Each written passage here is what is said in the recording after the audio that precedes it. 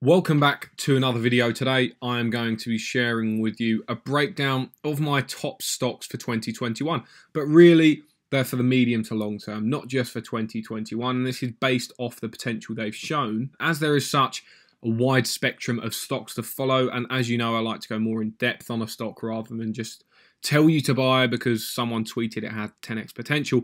Therefore, I'll be focusing on the stocks that I've covered already on this channel. And if you want to dive deeper, then you can watch the analysis and valuation I have done on that company. Now, these picks aren't necessarily in order at all. They are definitely not in order of the biggest gap from fair value to current market price. So it's also factoring in the potential for growth beyond what I could probably put into a realistic or conservative, I like to do, valuation model. For example, Intel would probably be the second on the list of pure value versus current price, and Lemonade would be one of the worst. However, I'm still very bullish on Lemonade because of the potential it has to far exceed my original expectations and what I was comfortable putting into a valuation model. And although I do feel Intel is undervalued, I'm still skeptical about making it a big position because of the various business and operational factors. There's also the point that they're probably the company that's to be disrupted, if anything, unless they can change something around within the company quite rapidly. You will also notice that all of these are disruptors in the industry that they serve, whether that be finance, real estate, or retail. They are all doing things separate to this status quo. And the reason why it's so hard to value these disruptors is that they have, significant added value to their business every single quarter, so they change rapidly, and that's why my valuations from say November and December will likely need to be adjusted in some way. And the reason why I'm so focused on disruptors is in 10 to 20 years I feel humans will be doing the same things we are doing now. However, we will be doing them very differently in innovative, more efficient and sustainable ways, whether that be in terms of energy consumption, commerce, banking, communications, travel. I feel that the best play is to be in the innovation but not on the cutting edge, if that makes sense. So I wouldn't like to pick the winners of an entirely new or quite unknown field, such as say robotics or genomics, for example, as we don't know too much about the markets themselves and the waves of change that can hit you. So I feel picking the potential winners of innovating existing markets will be easier, less risky, and just as rewarding, if not more.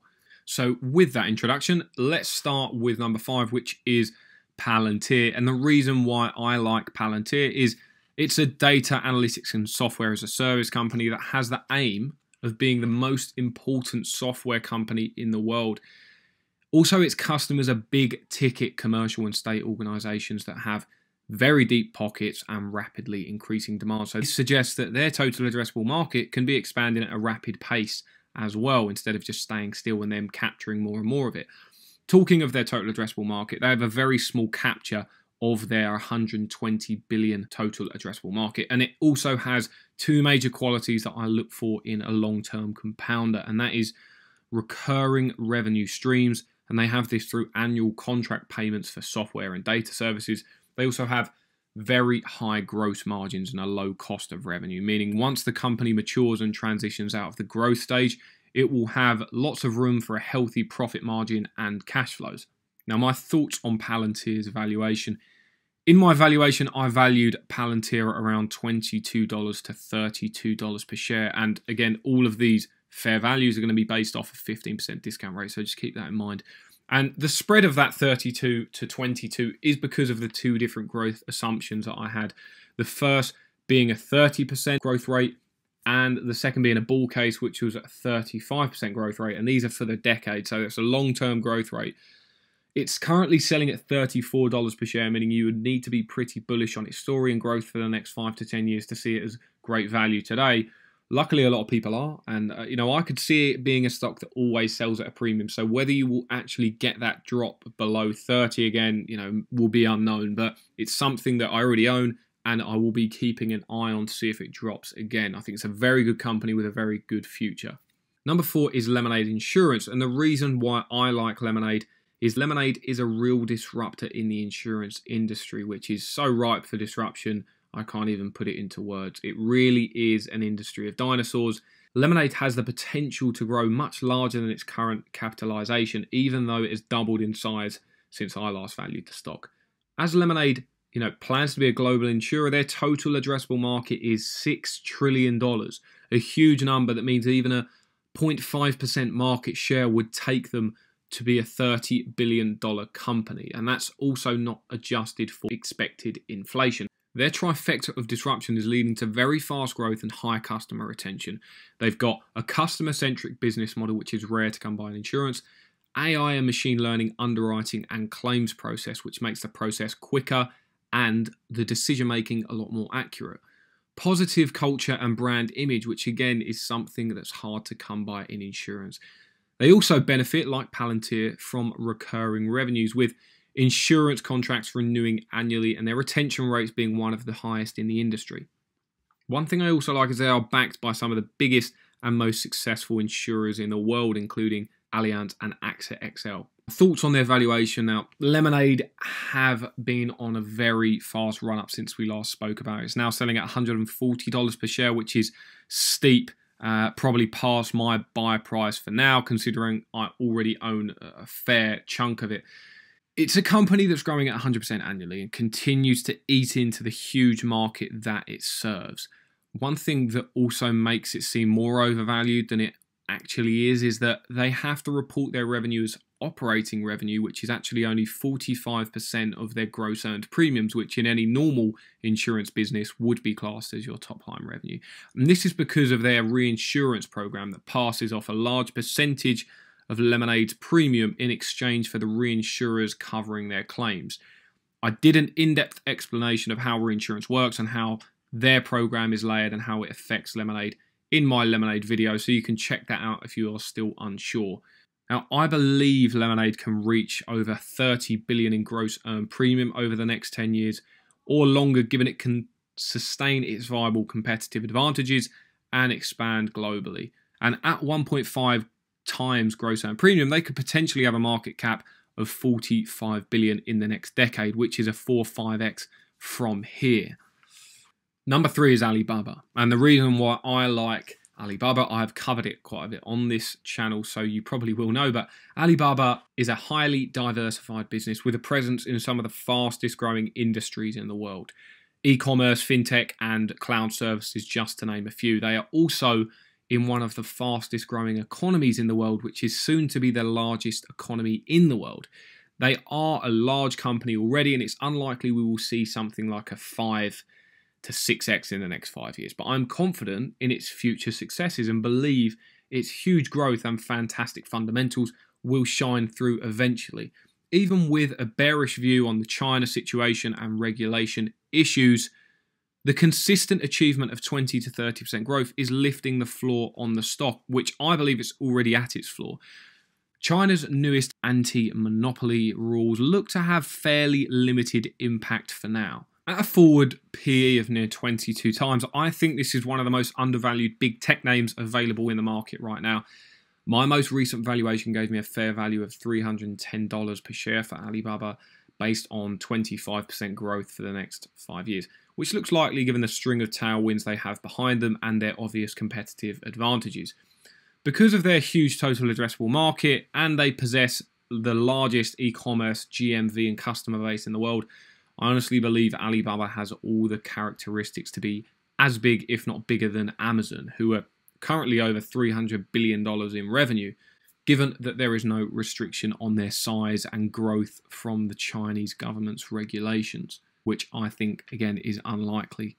This is without mentioning the fact that they're a lot more profitable than Amazon and have more of a capital-light business model. Again, I've covered all my thoughts on Alibaba and the government issues previous to this video, so feel free to check them out if you want more information. Now, number 2 is Opendoor, and Opendoor is a very disruptive company in the real estate market that allows people to buy and sell their homes or properties with ease. They adopt data science and machine learning to their business, which allows them to make quick cash offers that are unlikely to lose their money on the resale. Benefits of using Opendoor are that they are much more simple. You have higher certainty and clarity around costs you also have a much faster closing process. They have a customer-centric business model, which is not common in the real estate market, but as I mentioned in my open door video, I believe will be critical to being a winner in the real estate market going forward. Their total addressable market sits around 1.3 to 1.6 trillion, meaning they only need a tiny capture of the market to be a success from here. The real estate market is also very early in its adoption of digital innovation, meaning Open Door have a head start. Their compound annual growth rate, excluding this year's COVID blip, was 149% over 5 years, which is huge growth. My thoughts on their valuation: similar with all of these disruptor or high growth stocks, Open Door trades at a big premium, if we're being honest. They also have very low gross margins, which was a worry for me at the start, but after looking into it a little bit more, it seems they have fairly straightforward plans to increase those gross margins by scaling up the fee slightly and introducing some more valuable ancillary coverages, meaning that I'm a bit more confident in my valuation model that estimated a 6% EBITDA margin. Now, 6% margin isn't great at all, I will mention that, but based off that EBITDA projection of 6% and their $50 billion revenue estimate that they set themselves and we ran with for the next 10 years, you could potentially see close to a 6x over the next decade, which is a very good return. My fair value was around $30 to $37 per share, depending on how quickly they can become profitable. With that current price being $26 per share, it seems like there is still some very good upside. My fair value was around $30 to $37 per share, and the reason for the spread there is that it depends on how quickly they can become profitable. The current price is currently $26 per share, and that means that there's still some good upside in my opinion. Now, number one is SoFi. Firstly, I just need to say that this is all based on the assumption that the merger actually goes through with no changes or issues, so we should really refer to it as IPOE or SoFi. But if I'm being honest, one of the big attractions to SoFi for me is the fact that it's in an industry which is personal fintech that I just want to be exposed to in my portfolio. Unfortunately, some of the other companies that I do really like as businesses like Square are just too richly valued for me to put a significant investment into. And that's just my opinion, obviously. But I will talk about SoFi's valuation in a moment. But I like SoFi because it offers a suite of products that, in my opinion, look very attractive to consumers. They beat banks in all areas, in my opinion, of being low to no fees. They have attractive lending rates when compared to banks. And they do it all on one mobile app that is quicker and slicker than the competition. It's also operating in another industry that is just ripe for disruption. Banking, similar to insurance or real estate, is full of dinosaurs that lack customer-centric business models and have very low levels of digital innovation. And at least on the front end of the business, that is, they also have a clear pathway to high profitability and generally have characteristics of a high margin and high efficiency business model, which is actually uncommon when measured against some of the other disruptors on this list and also its peers. So apart from probably Palantir and Alibaba on this list, they also have a software segment of the business that provides technology and payments infrastructure to the majority of fintech startups currently. And Robinhood being a notable customer of theirs, which is quite interesting to consider. And my thoughts on their valuation is the valuation gets slightly complicated due to the IPOE stock representing around 9% of the merged company. But I've done a video explaining all of this. If you are still unsure, all we have to do is basically reverse engineer that percentage to get a merged company value. And based off of SoFi and Chamath's own projections, plus some added projections of my own, I get a fair value for IPOE stock of $33 per share, or a 6x return over a 10-year period. When compared to its peers in the industry and adjusted for earnings growth, that seems very cheap. Fintech companies do always trade at a premium because they have such large total addressable markets and it's growing at a double-digit rate annually. So they're always going to trade at a premium, in my opinion. Someone did make a good comment about SoFi, though, saying that the market is very saturated and has a lot of startup companies, and I appreciate that. Always something that you need to factor in the competitive environment. But I think the product offering that SoFi has far exceeds a lot of its peers, at least from what I've been able to see at the moment, meaning it has a clear competitive advantage, at least in my opinion. Now, one special mention that I wanted to get on this list was Proterra, or ACTC stock. And Proterra looks like a fantastic company with real high growth potential. They operate in a fast growing sector and already look like the dominant company in the market that they serve, which makes it a very compelling opportunity to me. But the reason why it didn't make the list is because I'm still researching a lot about the stock and the EV market in general. I haven't actually completed my valuation on it, so then I don't have an estimated target price for ACTC to tell you about, although we did do some very brief valuation work in the video that we had on Proterra. So if you want to look at that, you can check that out. But I am looking to do a full valuation on it very soon. Only be a short one, 5-10 minute video, and I will share with you all once complete. I just wanted to mention it on the list because I probably would fit it in somewhere if I could. It looks like a very compelling company. So, like I said, these were not particularly in order and were definitely not just based on my DCF fair value versus the current price. Although their current valuations did play some role in whether they were even picked or fifth or first, which is why probably Open Door and SoFi were higher than Palantir and Lemonade, which in my opinion have just as compelling growth stories behind them.